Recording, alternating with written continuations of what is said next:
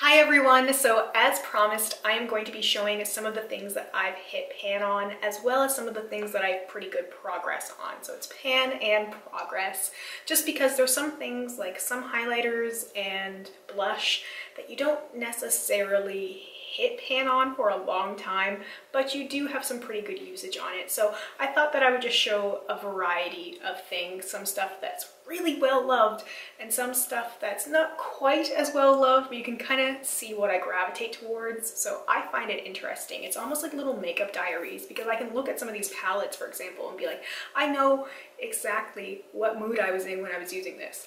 I know the looks that I made using this particular palette and like what was going on. So it's kind of cool to reflect back on that.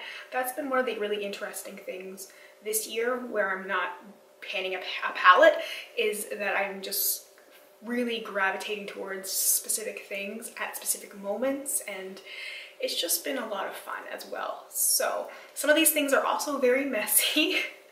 I did try and clean some of them up, but you probably are well aware that I don't really try and clean my palettes if they're full of like powder and stuff. I will try, but sometimes I just end up making it worse. I have powder and stuff all over my hands right now. I even have some like mascara that I just can't get rid of, so just forgive me. Also, I will just throw this in at the very beginning. If you hear some weird noises, it's probably cashmere.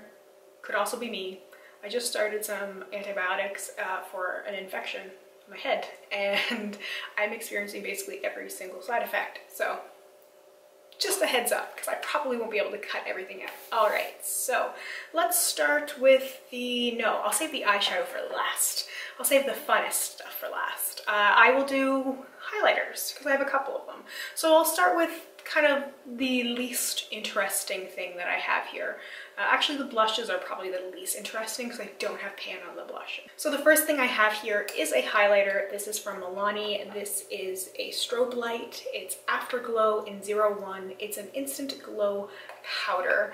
So I wanted to show this one because I do have a little bit of a dip there, and I've worn away quite a bit of the pattern.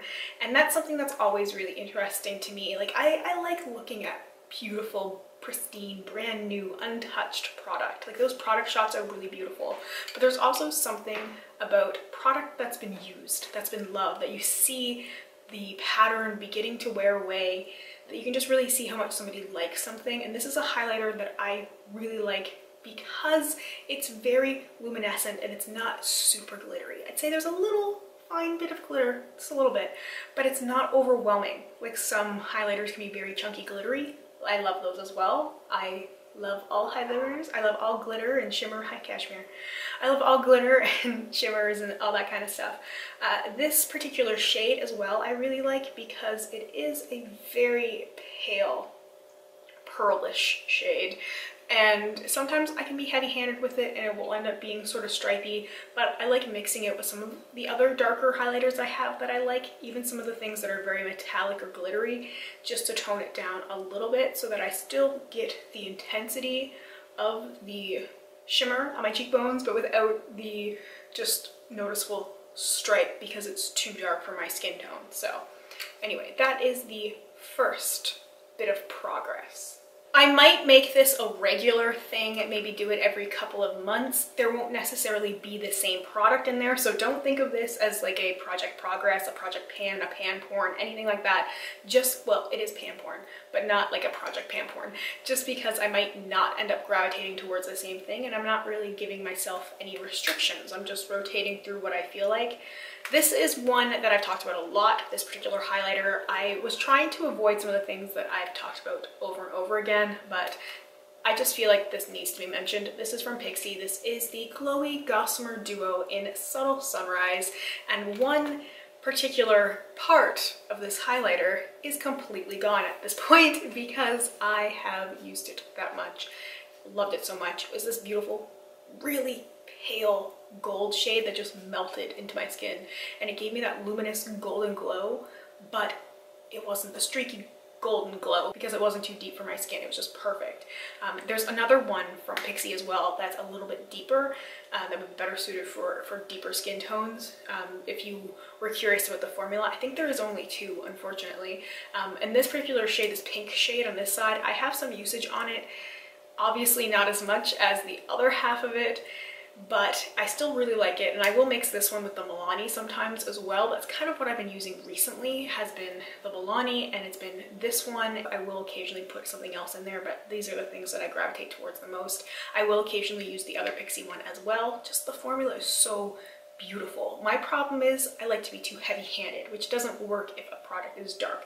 I can use just like a little tiny bit and maybe think I can get away with it, but I just like to load up the highlight. I will have a completely neutral face and I'll think, yeah, this is good, almost like a no makeup thing, and then I just load on the highlighter. Like, I just can't stop. It's an addiction. I just love it. I just love the shimmer and the glow. Just one of those steps that just make me so happy. So anyway, this highlighter is perfect. This is just, I wish they sold just this side of it. I would buy a giant, huge pan of just this side of this highlighter because it's just one of the best things I've ever used. I will say that this will also be a very ravey video, just because these are things that I've been using a lot of and things that I really like. This does not mean that you need these things. Just keep that in mind. What works for me may not work for you, and that's completely okay. You probably have stuff that you really love using and reaching for as well. I'm showing this mainly so that you could get an idea of the things that I've been using and the things that I've been liking, and kind of how my makeup preferences might have changed and adapted over the last few months, and also just maybe to give a little inspiration for the pan porn, because I know people like that stuff as well. But just because I'm raving about something doesn't mean that I'm telling you to go buy it. I just want to make that very clear. This is something that was limited edition a while ago, and something that I still will reach for because I really do like it. This is from Anastasia Beverly Hills. It is one of the glow kits. It's the ultimate glow kit, and there's a lot of golden shades in here. Now, I finally finished the Snow shade. Snow? Yes, I keep wanting to call it Pearl, like the Becca highlighter. I finally finished that one. I was holding on to it because I really liked it, and I thought that I wouldn't end up using the golden shades if I didn't have the white shade in here. And I'm not opposed to putting some of the Becca highlighter Pearl, the white shade, in this to use this up a little bit more, but I don't think I really need to, because I can use this with other things, and I will occasionally use this as like a light layer on my eyes as well, even try and highlight with it. This is something that I've been doing recently, is just putting like a light wash of glitter kind of like underneath my brow bone and in my inner corner, because I can't get enough glitter. And sometimes it's just enough little shimmer that it makes me happy. Even though it's not brightening, it doesn't have that same kind of effect, but it's just that little bit of shimmer that just, it makes me happy. So I've hit pan on since the last time I showed this, I think Hot Sand, this shade here. I don't know, I've pan on 3 of the shades as well. So I have one completely finished and pan on 3. And then the more yellowy shades I haven't used a whole lot. These are definitely the ones that I gravitate towards the most.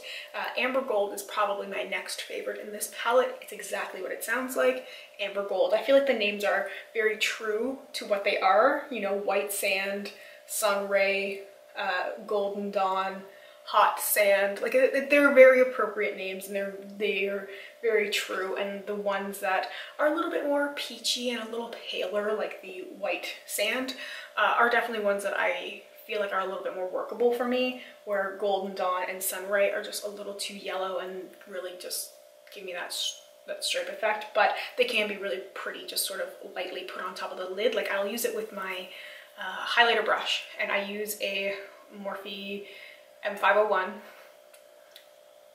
I'm not an affiliate. I just really love that highlighter brush. It's just my favorite thing to use for highlighter. I feel like it really can pile it on pretty thick. That's what I love.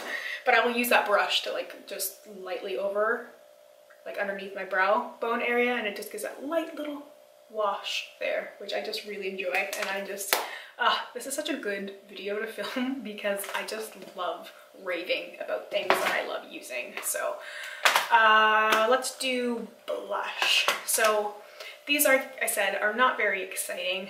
I have a Milani blush. This is Color Harmony Pink Play. So there's not a whole lot to see here. Just again, more subtle usage. This is a very pretty pink blush. So lately I've been using the Natasha Denona Blush and Bloom palette a lot.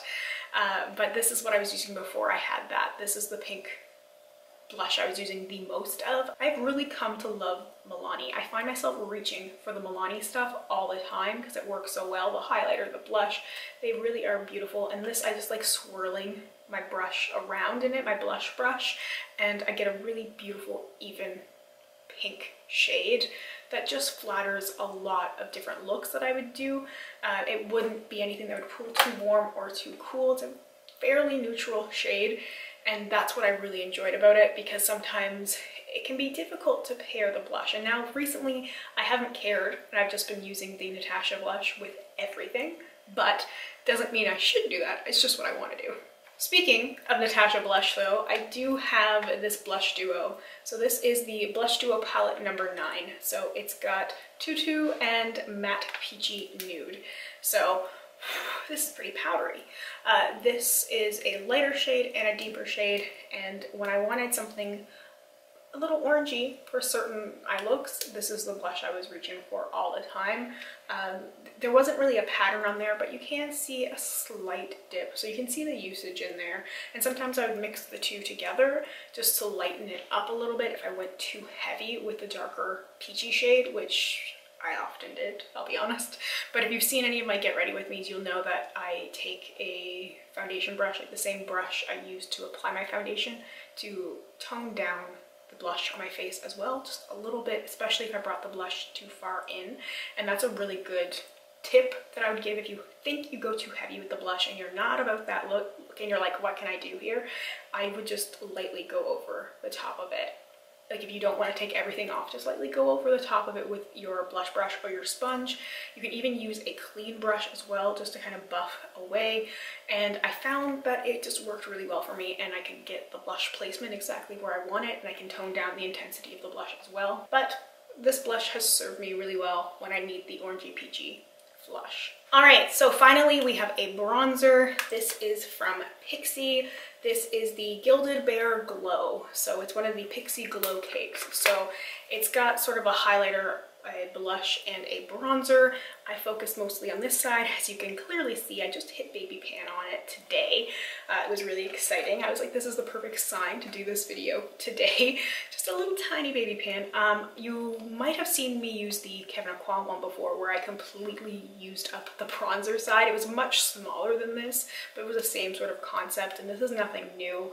It's just that it looks really pretty. It's a beautiful gradient, but I don't really have a purpose for this side. Like, I've definitely tried using this as a highlighter on its own, and it's just so lackluster, especially compared to like the other Pixi one, and that's just really shimmery. But this is really pretty to layer together, and I like having a little bit of the pink in with the bronzer so that it's not too orange and it doesn't get too muddy. And I find that things blend pretty well, that I can get the bronze look that I like without being too noticeably bronze.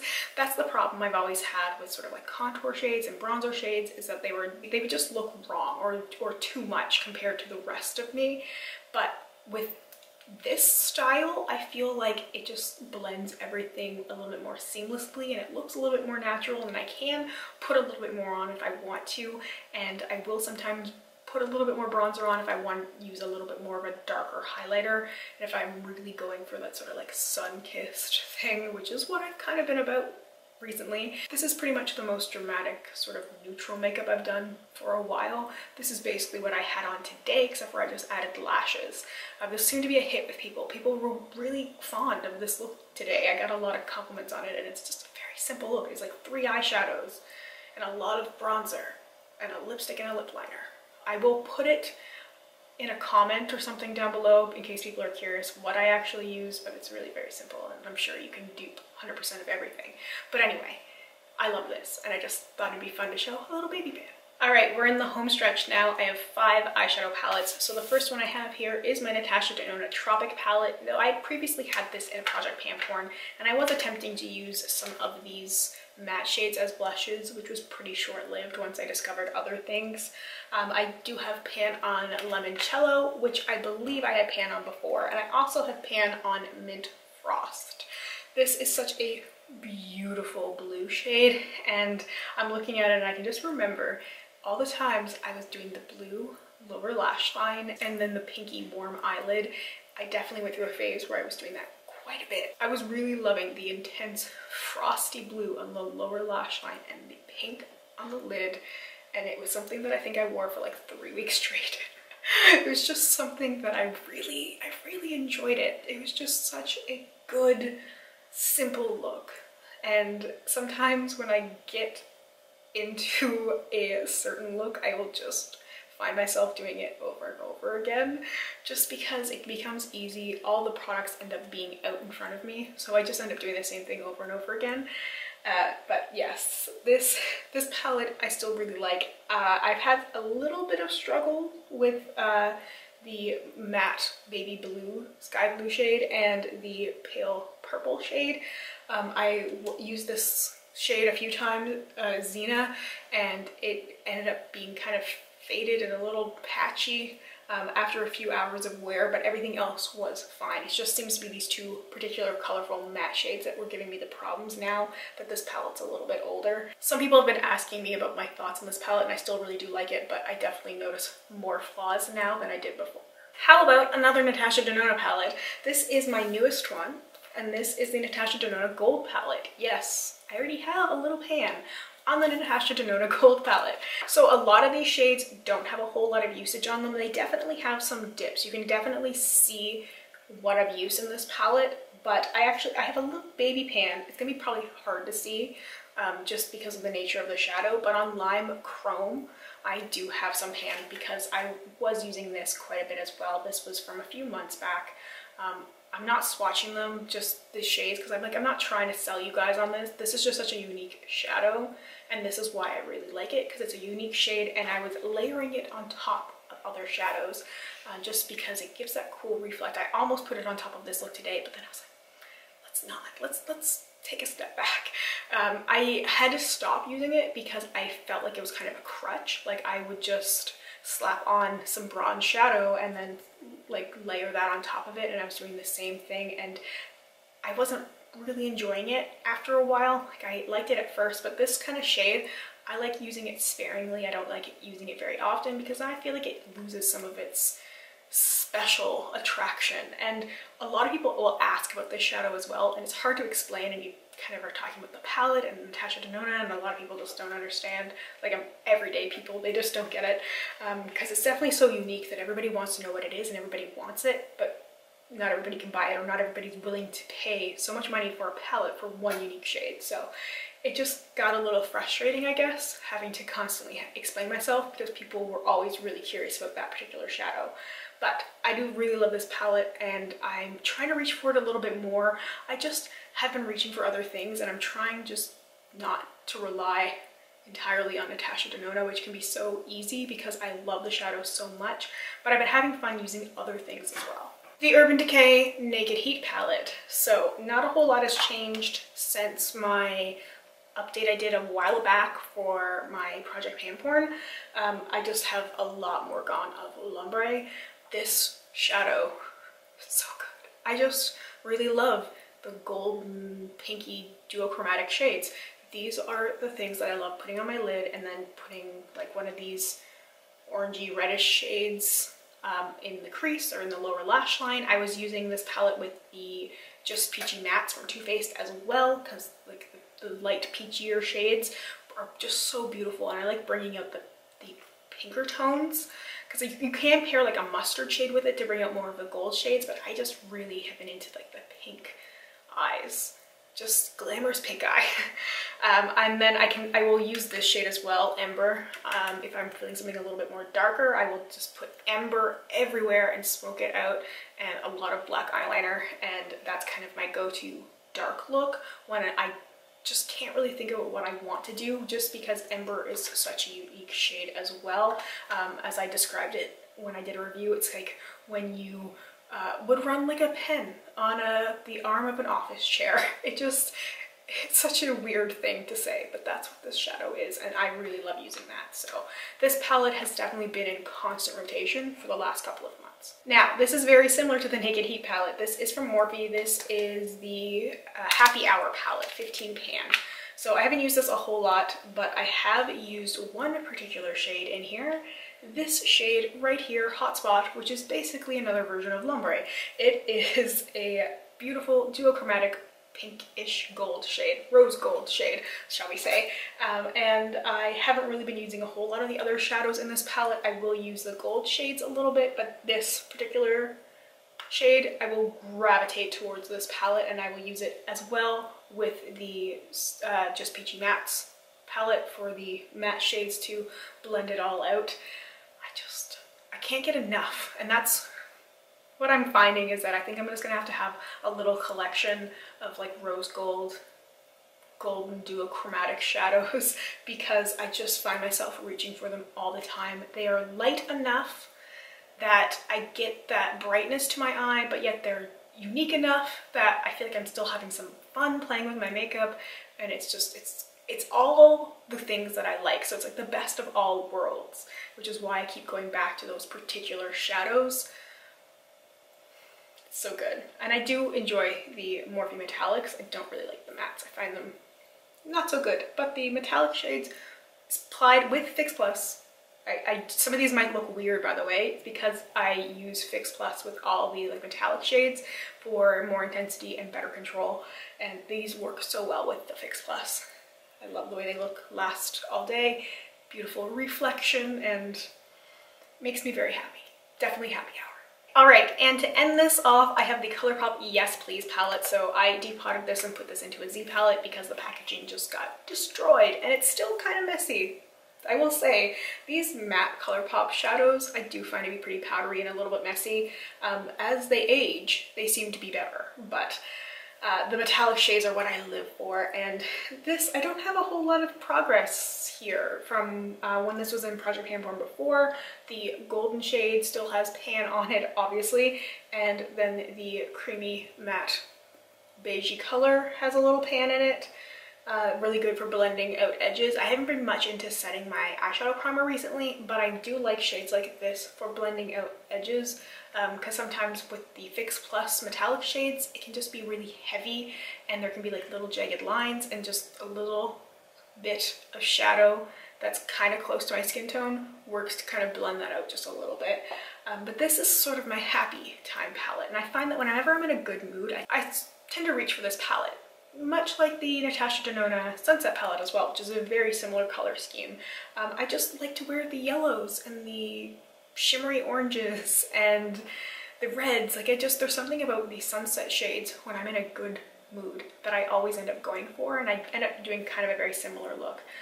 But I just really love it. Like, this particular sort of mandarin-y shade is really beautiful on the lid, so I put that on the lid and have a little bit of the yellow matte shade in the crease, and then a little bit of the orange shade as well, as like maybe in the outer portion of the crease, and a little bit on the outer lower lash line, and maybe even a little bit of gold. Just like beautiful sunset colors, and I like doing it like the traditional sort of sunset thing, with the brown on the outer corner, and then going into a little bit of the orange and then the yellow or the gold, so that it really just looks very autumnal, very sunrise or sunset, however you want to look at it. And that's why I wanted to include this in this video, because when I look at this and the usage I have on here, it just reminds me about the good times.